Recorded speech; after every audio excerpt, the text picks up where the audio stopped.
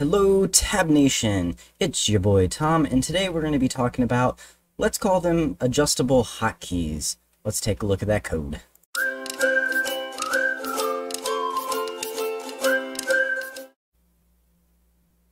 So what do I mean by adjustable hotkey? At least that's what I'm calling them. If you have a better name, let me know in the comments below. I definitely would be interested to see that. But when you do your code, for example here, you see I'm using F1. You know, I'm defining what the user has to do with the hotkey. They have to use F1. But let's say I want to give the user the freedom, or even yourself. Maybe you want to switch it up from time to time.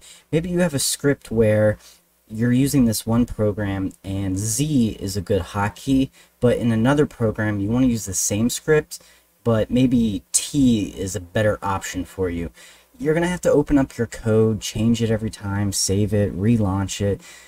That's a pain. We don't want to do that. So here's what we're going to do.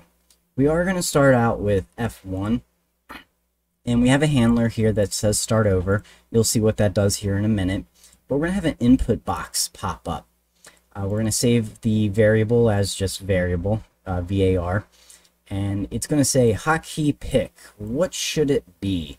And for the sake of this, we're going to force the user to pick a number between 0 and 9. You don't have to do this. You could give them absolute freedom if you wanted to, or you could say, hey, you have to use one of the F keys, whatever.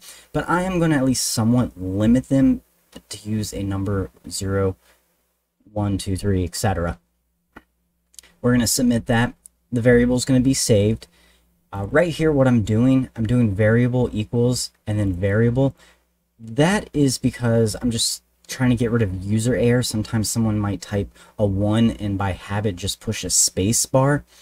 We don't want that space to be included. So doing a variable to a variable, like reassigning it to itself, will clear out any trailing spaces or accidental beginning spaces that they put in there. So that's really just there to help prevent user error a little bit better. So next what we're going to do is we're going to make sure they are choosing what I asked them to choose. They didn't choose like a letter. So if variable contains 1, 2, 3, 4, 5, 6, 7, 8, 9, 0, we're good to go. Now let's say they don't do that. They went ahead and try to use the letter T. We don't want them to do that. It's going to hit this else. They're going to get a message box. It says must use a different hotkey. Obviously you can change the wording to whatever you want on here.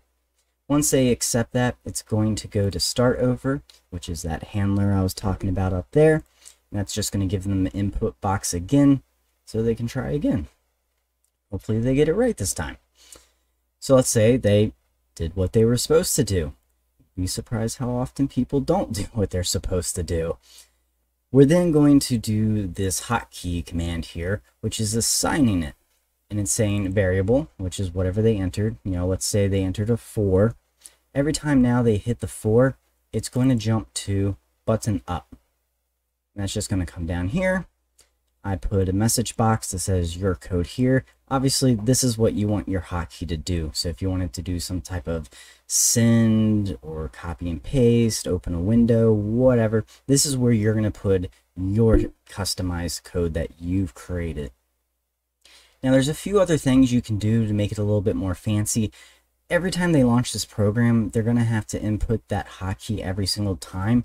If you don't want to do that, you can always do an INI write.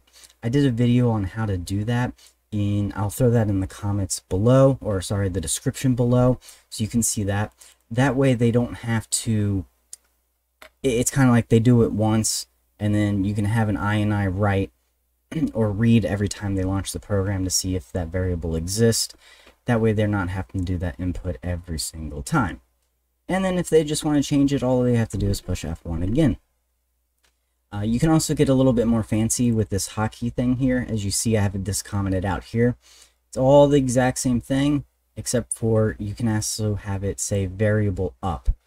So if they chose 5 up, that means when they press 5 down, your script won't run, but when they release it, it will run. Sometimes there is a need for an up or down trigger only versus a press. So there's a few little things you can get a little fancy with if you want there. So let's go ahead and see this in action, shall we? And here's the script. I called it test. I'm not very good at naming my scripts apparently, as you'll see in most of my videos. I think it's running. All right, I'm gonna press F1. What should it be? So let's go ahead and mess it up. I'm going to put R. Obviously, that is not a valid hotkey that is supposed to be used for the script. There's that message box. Must use a different hotkey. Push OK. It's going to jump back up here to this top up here. So it's going to ask me again. Okay, fine. I'll use 3. Why not? So push 3. All right, time for me to use whatever that code is you created down there. I'm going to go ahead and push 3. There it is, your code here. So that's pretty much it. If you have any questions or ideas on how to expand, definitely let me know in the comments below. I'm always happy to help you guys out. And if you haven't subscribed yet, definitely hit that button down below. Bell notification, because I'm releasing 1 to 2 videos every single week having to do with automation, mainly AutoHotkeys. Alright guys, I'll see you on the next one. Bye.